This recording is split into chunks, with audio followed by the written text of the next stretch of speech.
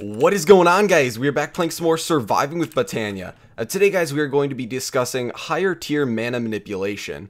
So we've discussed briefly, obviously, mana spreaders, pulse mana spreaders, and we've used sparks a little bit. Obviously, we've got them going on over here because it makes making Terra Steel much easier. It's actually a pain in the butt if you don't have sparks, but we haven't really discussed setting up mana networks or allowing for better mana storage. So we're going to be discussing all of that today, and we're going to be linking every single mana pool up in the base so that all the mana pools that do not need their mana will be giving the mana to ones that do need the mana and will act as backups. So this is going to require a lot of different types of sparks, spark augmentations, and we are even going to be creating a slightly larger storage in the center of our base, which will be roughly right here, maybe a little bit further over, that will use a Mana Disperser to fill up a bunch of mana pools evenly instead of just one. So the first thing we're going to do before we even jump into that is do some enchanting, because after going and doing a little bit more mining, I am now level 34, and so I thought, you know what, let us enchant our Mana Steel pickaxe. Why not? We'll get better gear eventually, but for now we might as well. I really don't see a point in making a Terra Steel pickaxe right now. So we're going to come in here, we're going to get out our 3 lapis, and then we can come over here. Now if you don't know, Pylons, which these are Natura Pylons, but they obviously register in Waila as Mana Pylons, but these act like very powerful bookshelves, and 2 Mana Pylons will get you to level 30, so it's a lot nicer to make than actually making the bookshelves themselves. So we'll throw that in there, and I don't know if we're going to get a good one. It's unbreaking and some other stuff, but you know what, we'll go with it. Ooh, that was pretty good. That's pretty good. Okay, so I'll take that. I am very happy with that. But yeah, so we now have this. We're good to go. And of course, this will recharge. And we're also going to be setting up another spark that will allow us to recharge all of our stuff basically wirelessly. So we need to come over here and do a little bit of crafting. So the first thing we are going to be crafting is going to be the Mana Disperser. Now this is really cheap. It uses 6 living rock, so 3 on the top, 3 on the bottom, and 2 Mana Steel ingots. And there you go. Mana Distributor, sorry, I called it a Mana Disperser, but Mana Distributor, what this allows you to do is fire a burst of mana into this block, and then it distributes it evenly among the 4 pools that are around it. And you can see a little bit in this picture here, and you'll see a little bit better once we place it down, that it's kind of got 4 openings, 1 on each side. So we're going to be using that, and we've got the 4 mana pools right here. Now the next thing we're going to be doing is making a bunch of sparks, and of course, as always, we are going to be sticking with using the white petals, but it just takes 2 regular petals per whatever color you want, 2 blaze powder, and then some golden nuggets. Now I don't know if we actually need 14. I believe that's how many I need to cover everything in my base that does not already have a spark, and that we are going to be incorporating into this. So we're going to have that. And then we are going to come up here, and we are going to be getting out the rest of this stuff. So it's pixie dust, Mana Steel to go along with that, and then we've got a couple different runes. So before we actually jump into setting this up and crafting these, we are going to go over what augmentations are.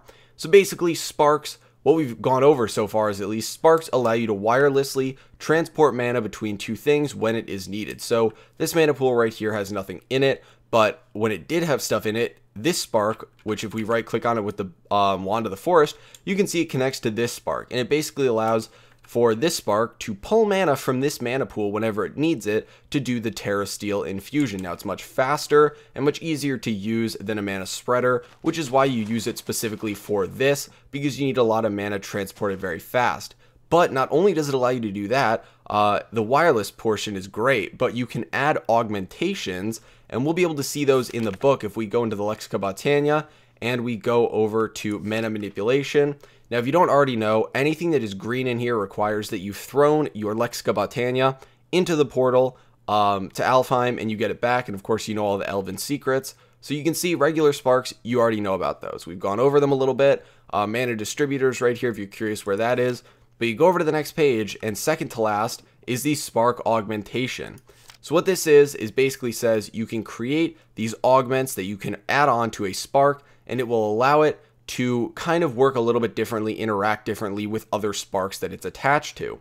So they can only be applied to sparks that lie on mana pools, so it does get a little bit annoying, and obviously sparks in and of themselves can only be applied to certain things, very minimal amounts of things, but they can only have 1 augment at a time.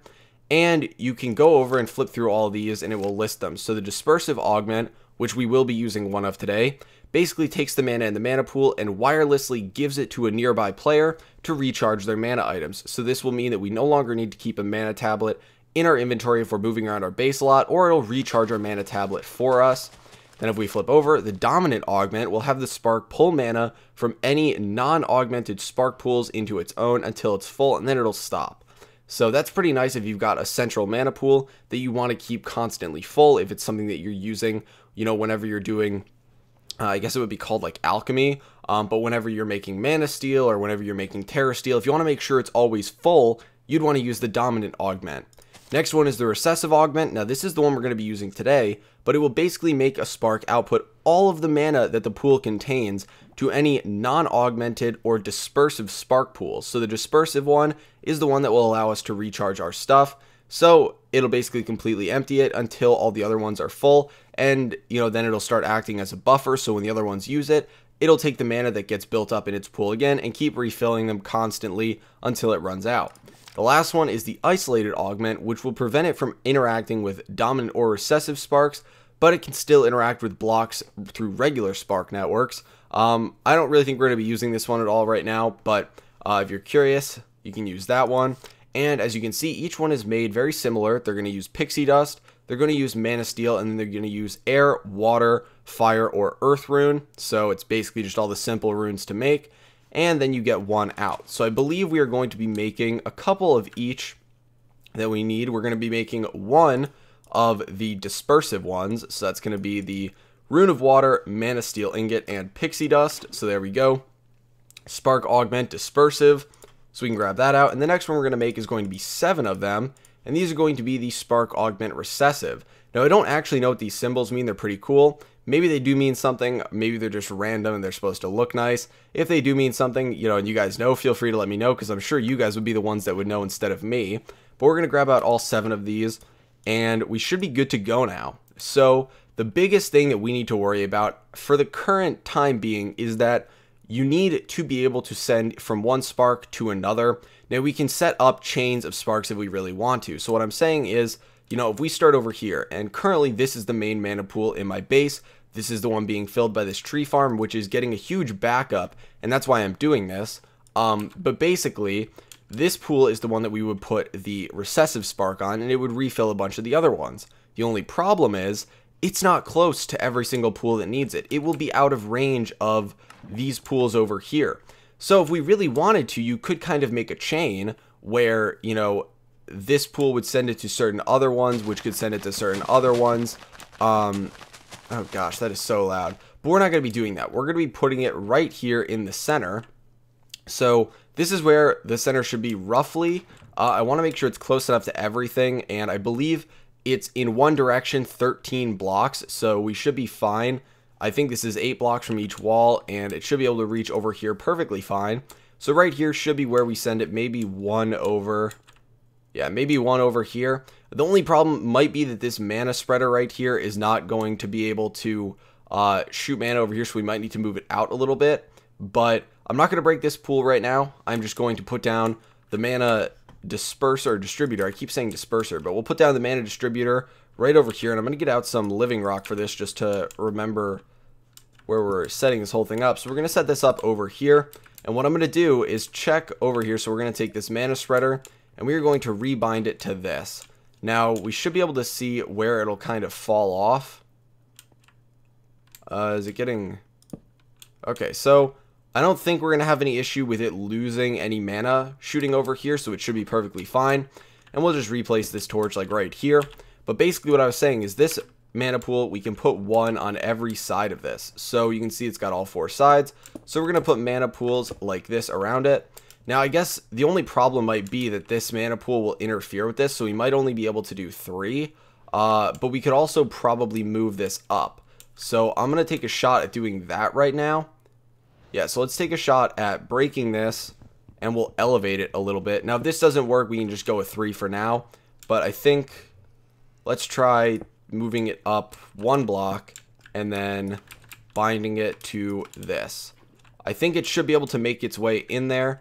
And now all of these need to get rebound to this. Yep, and nope. Yeah, so there we go. So those are now all bound to this.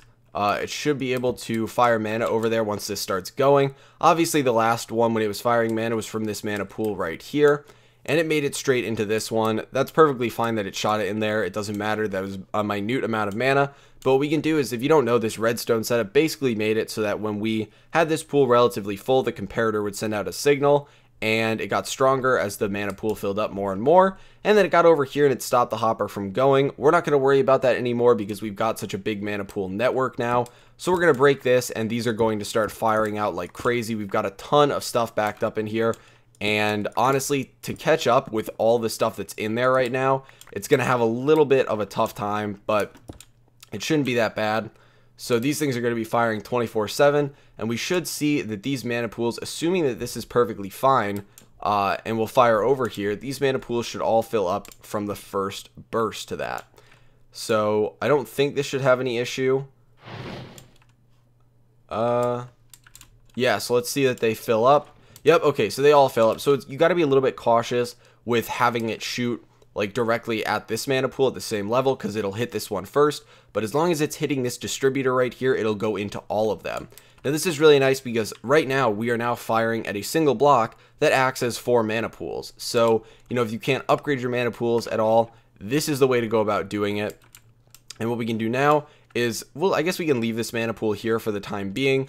We can fill up a mana tablet if we really want. We can use this mana tablet and fill it up right now. Obviously, that's not even going to be able to use all of it up, but I kind of want to break it just because it's going to bother me. So we might just come over here and grab out another one of our empty mana tablets and fill it up. Now, the nice thing is we're not going to have to use these mana tablets anymore to move our mana because we're going to have our entire base hooked up to this wireless network, at least for the time being.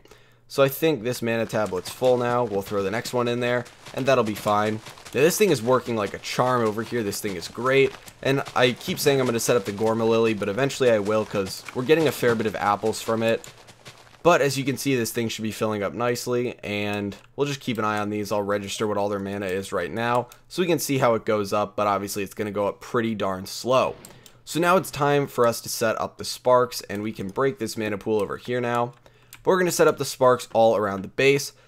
And something we have to keep in mind when we're setting these up is which we are going to add to which. Now, I redid a lot of the base so that we'd be able to add sparks to stuff. So if you recall, a lot of these, and I forgot to add sand to this, that's going to take 8 sand. So we're going to grab out 8 sand from in here. But something I forgot to add to this when I first did it was the ability to add sparks to it. And it doesn't have any mana in it right now, so this shouldn't be an issue. But basically, if this mana pool was down here, we wouldn't be able to add a spark to it because they go above it. But we're going to add it now. We're going to add the augmentation, and everything should be fine. It was just, you know, a little bit of rearranging required. Now, the annoying part is sometimes this can interfere with plants with redstone roots, but I believe the orchid doesn't have redstone roots. If it does, we can always move it. Okay, so it does. This shouldn't interfere that much. We can always move it if we need to, or I can just turn off the off switch on this whole setup, or I could put the lever up there to block the lava. Either way, we'll just set it up for now like this, and it should be fine. So what we're going to do is throw down a bunch of sparks on all of these. So we'll throw down a spark over here, throw down a spark over here, spark, spark, spark on these ones back here, here, and we're going to be throwing down sparks on all these guys right here, and then a spark right over here. This one already has a spark. Not going to put a spark on those two. And then we're going to be doing a spark on this one right here. And we're even going to go back behind the wall right here. And we're going to throw a spark down on the one that's back here. Please don't let me mine into lava. Okay, so we're going to throw down a spark on the one right here. So there we go. Get that. And you know, actually, we need to leave this open for now.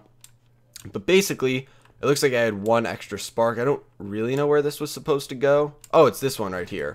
So now everything has sparks. So now they can all be hooked up using the different augmentations. So we're going to be adding, the first one is Dispersive. This one is going to go on, what pool do we want to put this on? We'll put it on this pool right here. So we're going to go to this spark, and we are going to right click with our augmentation. And now it should refill all of our mana stuff with the mana that it has in there. so I don't know if we'll be able to even see it, but it should refill the stuff. I don't know if it fills mana tablets or just the items specifically, but with the mana that it has in here, you can see it's used it up to try and fill up our stuff again. So that's pretty darn cool. Now what we're going to do is use these recessive augments on the rest of the ones in the center. And what this means is they're going to start giving their mana to all the different mana pools that are around here. And add the recessive one to this one. There we go. So you can see that you can actually see the augments floating around on them. But what they should be doing is giving mana. So they're giving mana to this one. Now that's not actually what we want right now. But you can see that this whole system is running. And it's probably a little bit glitchy just because of the redstone interaction. I'll fix that off camera if I have to. It's just going to require me moving some of this stuff around. Or even just moving the orchid. Honestly, I could just move the orchid over one and it shouldn't be that much of an issue. I might actually just do that right now. Can we do that? Oh, it's not even bound to a mana pool right now. Okay. So we're actually going to move this over one right now. So we'll pick that up and move it over. And it's probably going to turn a bunch of blocks that are stone in the wall. But we'll turn this off right now. And yeah, it'll stop running now. Perfectly fine. So we need to add a couple more recessive augments to a lot of these around here. Because as you might know, a lot of these setups, including specifically this one right here, will catch a lot of the excess mana that's not used. And then it'll just have it in a mana pool. So this one, we don't need either of these to have that mana. So we can add recessive augments, and they're going to start giving their mana to all the other ones that need it. So they can refill these when they need it. Then we're going to do the same thing with this one right here, because this is, of course, it starts raining. And I don't have any way to make it stop raining. Is it nighttime right now? Can we sleep? Okay, well, we can't make it stop raining right now. But we can finish this up because we are almost done. So we've got one more recessive augment, and that is going to go on the back here. And can we see the spark, or do I need to break this block too? There we go. So we're going to add a recessive augment there. So all of the excess mana that is being caught by these will now be given to ones that can actually use it wirelessly. We don't need to worry about that. So I guess it's kind of going to go in order of which ones fill up first. Ooh, did I not add a recessive augment? Oh yeah, this one doesn't need a recessive augment because this one is the one that's going to be firing out. But eventually this one will fill up and it'll move on to the next one, and the next one, and the next one. So eventually we will add some phantom ink to these if they get to be too much of an annoyance. If you don't already know, phantom ink will allow it to kind of, not actually have to see it, because these can get a little bit, I mean, I don't mind the way they look, but they can get a little bit annoying when you have a ton of them, and we kind of do in the center of our base right now. So we can make them disappear eventually if we want to.